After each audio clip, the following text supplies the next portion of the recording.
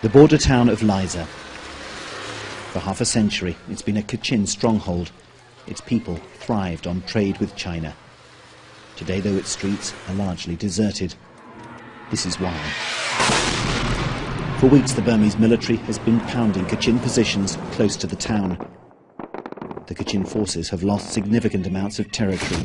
This despite a government promise of a new deal for Burma's minorities and their armies. So a ceasefire by the Burmese side should be welcome news.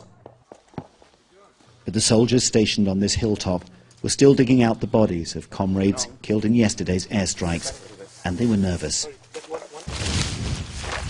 Every thud or report of government planes sent us all scurrying for cover. We've arrived at one of the most forward posts now being held by the Kachin Independence Army, but these people have been bombed from the air, they've been hit by artillery, and you can see they're dug into these bunkers, carved out of these forested hills.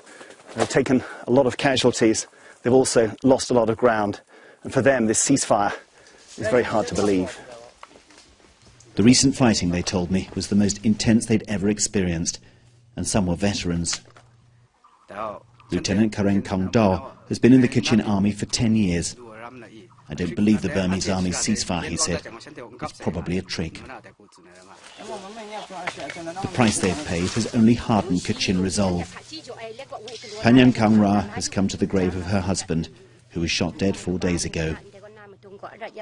I'm not sad, she said. I'm proud. She expects one of her sons to take his father's place, fighting for the recognition and autonomy that has eluded the Kachin people for more than 60 years. Jonathan Head, BBC News, Liza, Kachin State.